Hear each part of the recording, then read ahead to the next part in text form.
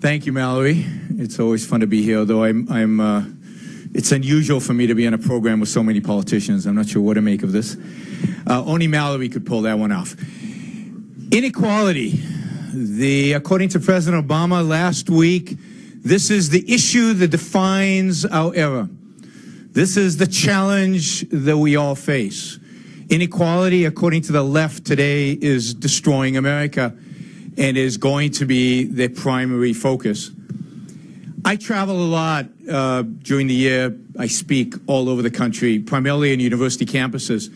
And let me tell you, this is the issue that seems to be concerning academia today.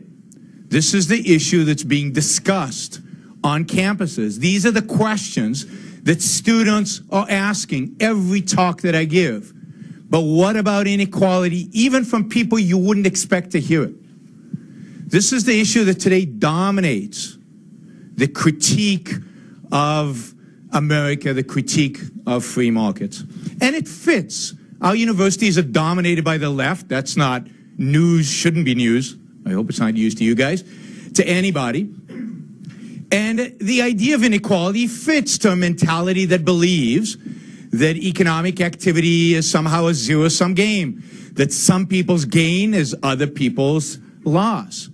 It's a mentality that doesn't care about economic progress, about economic success, and driven by a philosophical attitude that is egalitarianism, the most significant philosophical force today on campuses. Is John Rawls's voice, the Harvard philosopher, the idea of egalitarianism. It is the dominant set of ideas out there. They hold, if you will, on campuses, the moral high ground. It's on their terms that the debate about rights, they don't believe there are any, about economics, about freedom, it is on their terms that that debate is handled. Now, what should we do about it? And I think the right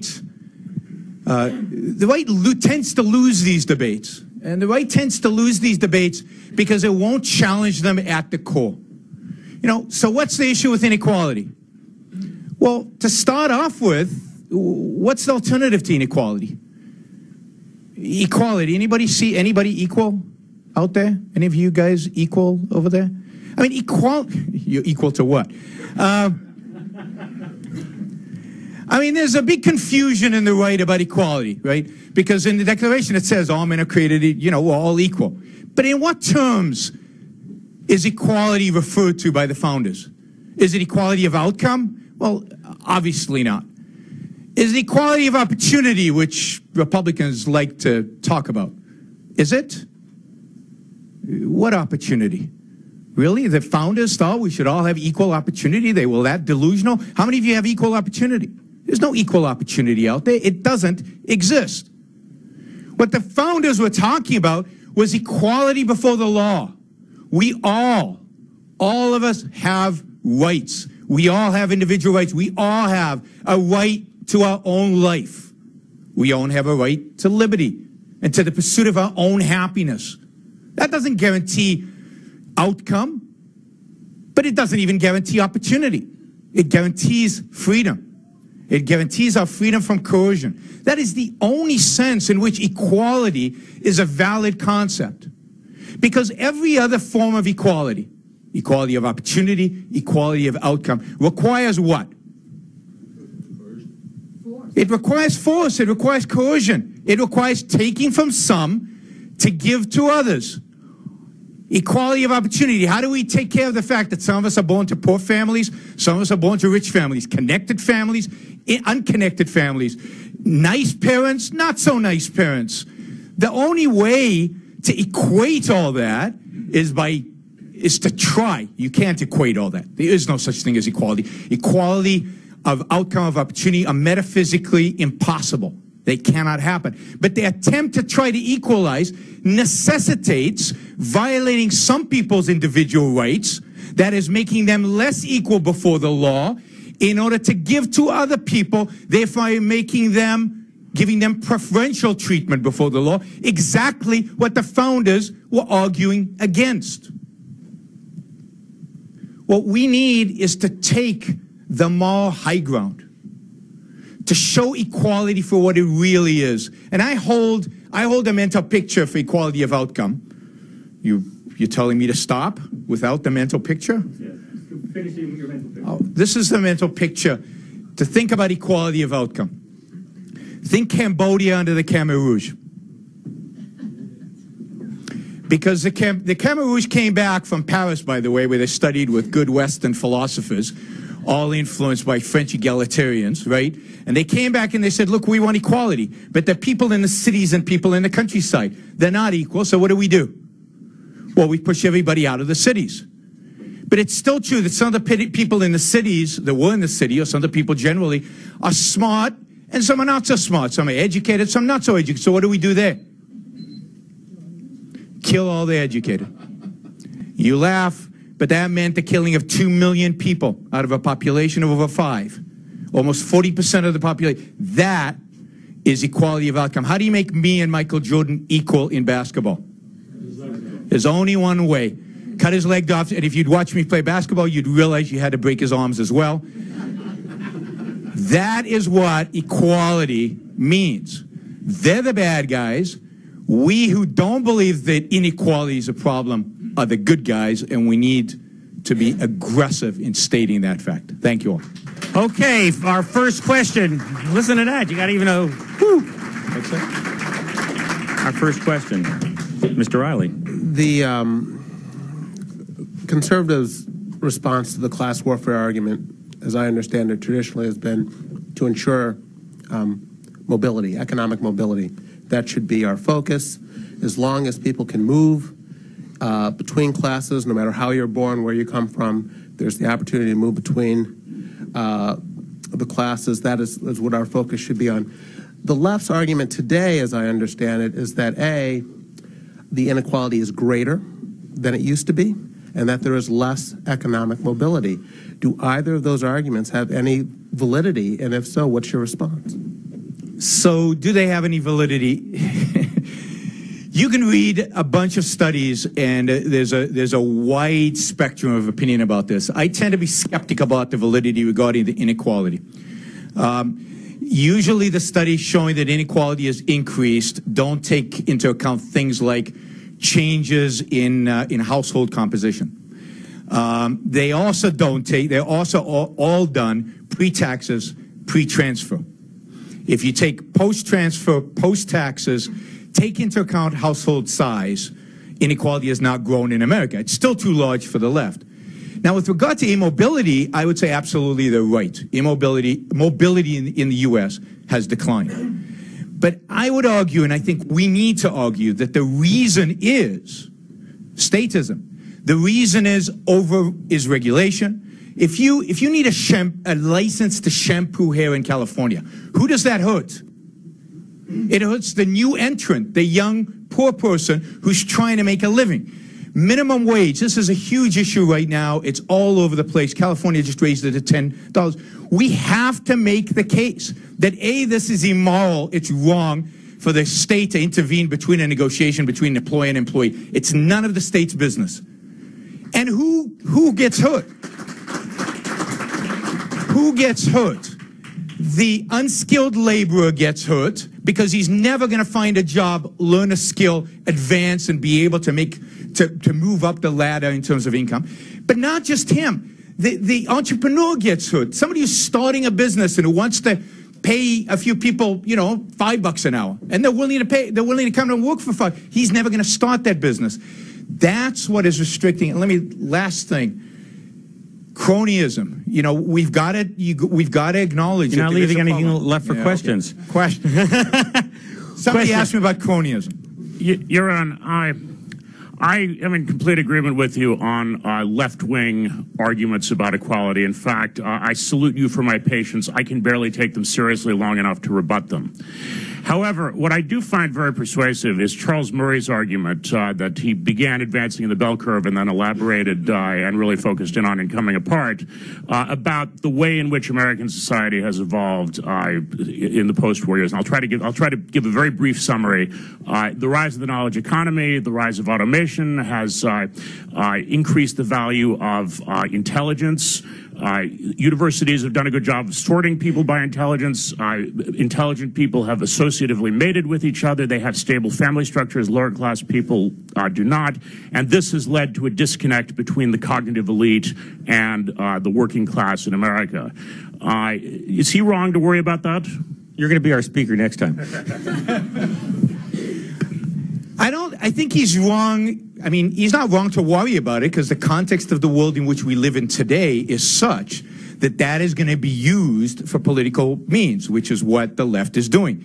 The fact that there's a huge premium today on talent is unquestionable. The fact is that education, you get paid to be educated, you get paid to be entrepreneurial, you get paid to create value. And that payment, because of globalization, has only increased. That is, economically, the amount of money you make for a unit of talent in a globalized world, if you will, is far greater than the amount you would get in an isolationist world where you're just dealing with Americans. They're just more customers for your product, so you can make more money. So that has made the top go up. But you see, in my view, in a free market, in a country that is not driven by a morality of egalitarianism, a morality of the left, who would care, right? Because everybody's benefiting from these talented people. The workers benefit from it. Wages, because of productivity increases, because of all this, would increase. I think what is exacerbating the problem that exists is government, which is not allowing for the economy to be as flexible as it should be, as it would be in a free market. Ileana? You mentioned that you think the right is losing on this issue. It seems to me that the left has a formidable spokesman for the views that you oppose in the president, who just gave a speech about them. Can we get your thoughts on the remarks he's made? I think he's given 3 big speeches on them. And who do you think are the best spokesmen for your views on the right? So let me just say that I don't think the left is winning because of the president. I don't think it matters who the president is, with all due respect to the politicians in the room. I don't think you're as powerful as you think you are. I think the left is winning. It's because they dominate our educational institutions. They're winning because they dominate. You know, in a sense, we get the politicians we deserve to a large measure. And it's the people. The people are being educated by primary school teachers, by high school teachers, by university teachers, and they're all, not all, but 80% of them are of the left.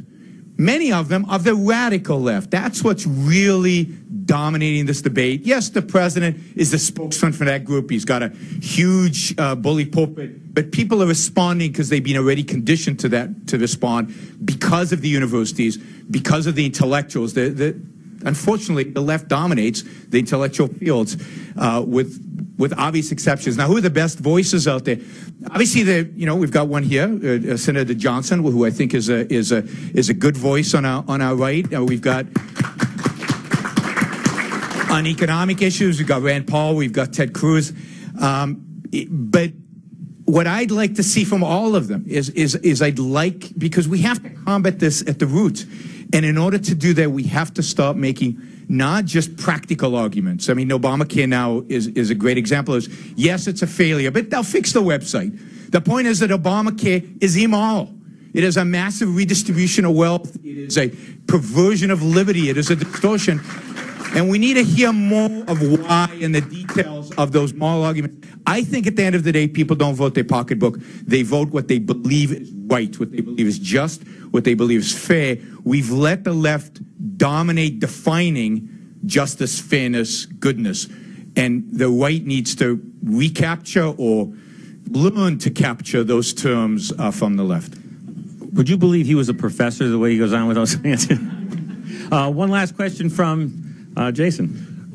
You mentioned the minimum wage debate we're having right now, the fast food restaurants, the demonstrations, but you've also got some legislation in both the House and the Senate. The President has endorsed it, and it's not necessarily a partisan issue. Minimum wage increase passed under President Bush with Republican support. You have a number of people saying our old views of the minimum wage don't apply anymore, that it puts money in people's pockets, and it doesn't have that big of an effect on employment.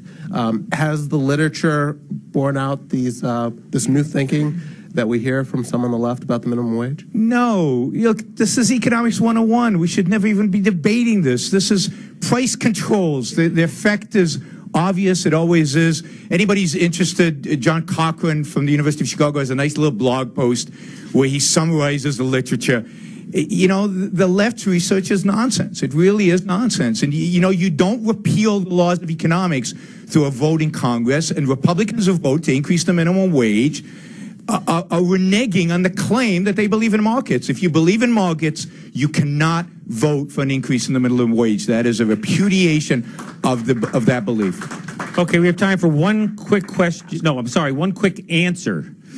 There is no such thing. Okay. Stand up, please. Could I just suggest that perhaps attacking at the roots means we have to take back the universities? We have to take back why do we sit here and every meeting I go to, everybody just accepts. It's a given that they dominate the educational system. So you know what? We've lost permanently because we don't know what's good for us. I'm not standing still, so absolutely we need to retake the universities. I spent a lot of time in universities debating those leftists, which require a lot of patience. And those crony capitalists. But you have to go in the universities. You have to do it. The Einman Institute supports professors who teach, you know, free markets, whether it's in philosophy departments, whether it's economic departments, whether it's business schools. There are not a lot of them. You guys have money. Don't give. You want to do one thing to save America? Don't give money to your alma mater. Do not give them money.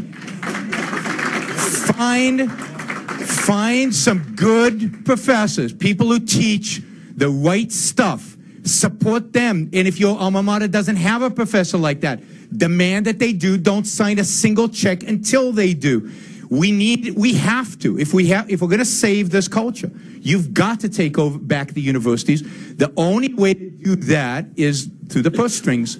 Use it. You guys have the purse strings. Don't just write a check because you went there, when they're undercutting everything you believe in. That is suicide, which American business is committing every single day. Our very unpassionate... What can I do? I don't believe... Yaron.